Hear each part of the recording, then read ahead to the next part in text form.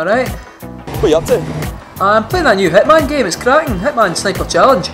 Oh, how is it? You'll see what it's like in a minute, man. Just hold still a minute, eh? Aye, that's it. Aye. That's it.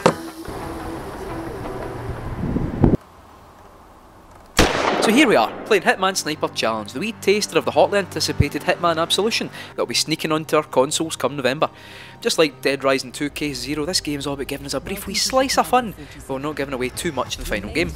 It's glorious to be playing as Agent 47 again, even though all we're seeing is the back of his bald dome as he lines up shot after shot. In Sniper Challenge, you're tasked with taking out 14 bodyguards and their boss, as quietly as possible. Essentially, the better the shot, the better your timing, the higher your score's going to go.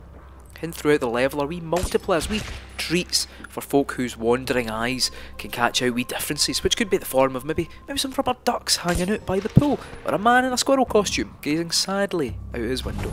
There's a great amount of depth for what is essentially a freebie game that you get when you pre-order Absolution.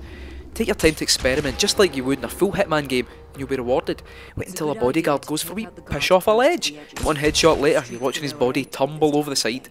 Shoot the panel next to the elevator and send a guard down the empty elevator shaft, a bullet lodged between his eyes.